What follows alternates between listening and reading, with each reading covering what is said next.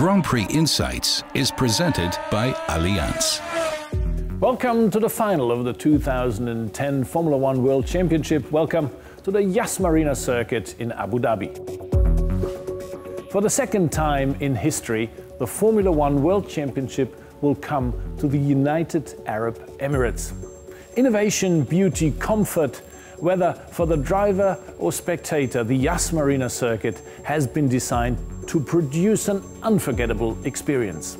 Inspired by the values and culture of Abu Dhabi with cutting-edge innovations and luxury features, it is truly a unique place to finish the season. Will this race be special for you, Nico? It is, after all, your last race as a Formula One rookie. I'm sure it will be special. Not only that it's the last race of the season, but also, as you say, my last race as a rookie. So I'm looking forward to that. I'm excited. Key point in this circuit is probably turn 7, a very low-speed left-hand corner, which leads onto the longest straight of the circuit. So it's very important to get a good exit there. Important because how you exit the corner is key to the top speed you achieve on the straight. At the end of it, you can emerge from the slipstream and overtake. The drivers slow here from over 300 down to 70 kilometers an hour ahead of the tight left-right combination.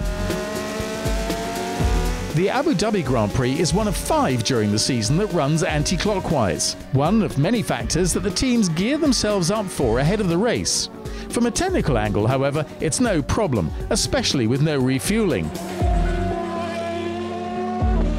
With the car operating anti-clockwise, it shouldn't make any difference at all. The car is symmetrical, so it should operate just as good in left-hand corners as what it does in right-hand corners. But for the driver, it makes a significant difference. The reason for that is the unfamiliar stresses on the neck muscles. The G-forces in fast corners strain them to an extreme degree, and that goes on for 55 laps. Physical fitness here is a must. It's the final 305 kilometers or so of a fantastic season.